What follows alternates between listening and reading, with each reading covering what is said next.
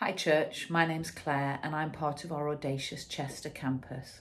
My family and I have been part of the campus there since 2018 and I'm really grateful to God for all that he has done there, both in us and through us, for the things we've seen being part of the family at Chester. It really is my privilege today to share with you my miracle.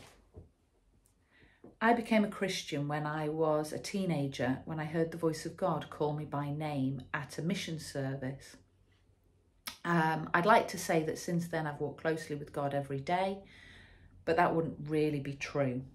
I have had seasons in my life where my faith has been important, where Christian disciplines have been a big part of my life. Prayer, Bible reading, fellowship have been strong. But I've also had seasons where my faith hasn't been significant, where it hasn't been important for me and where it's been more important to me to fit in with the world around me.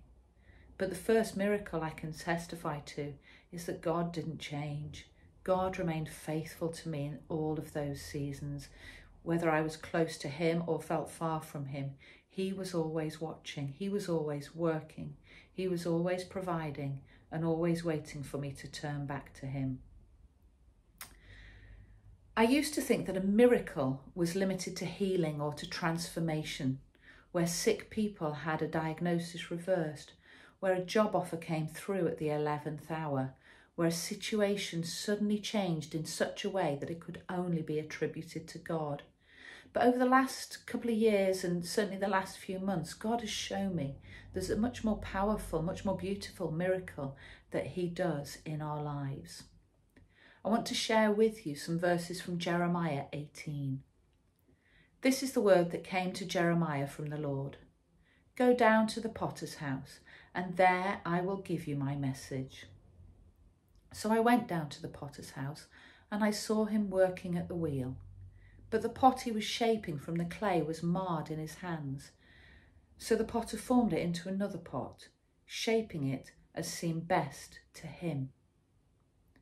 Then the word of the Lord came to me. He said, Can I not do with you, Israel, as this potter does, declares the Lord? Like clay in the hand of the potter, so are you in my hand, Israel. So the miracle I want to share with you and hopefully encourage you with today is the miracle that God does when it looks like he's not doing anything. The miracle that happens when it feels like everything's falling apart. The miracle that happens when prayers aren't answered as we'd expect them to be. God has shown me over the past few months especially that he's always working, that he is always changing things and adapting me, making me different, making me new. He's always working on our heart. Some of the things he's taught me in the depths have been deep things in the heart. Some examples of those are that when I didn't like me, he still loved me, he still cared for me. That when I was crying out for comfort, he was building my character. That when I wanted freedom from a difficulty or a challenge, what he wanted to do was grow something in me to endure it. Too often, I want to tell God exactly how to overcome the challenge, exactly how to overcome the difficulty.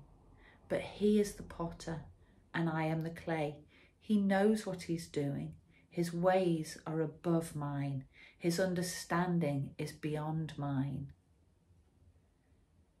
Just because he doesn't answer how I want him to or how I think he should, doesn't mean he's not working. In fact, the opposite.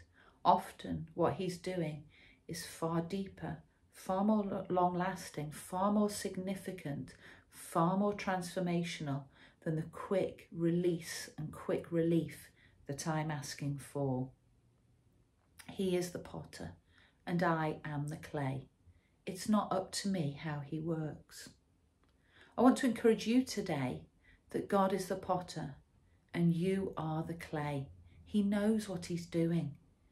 He has a clear plan of what he's wanting to accomplish in your life, and he knows exactly how he's going to do it. He has planned this in eternity, and this is perfect. No matter what today looks like, He loves you, He cares for you, He is watching over you, He is working. He designed you and He knows you. You can trust Him every single day until we meet Him face to face.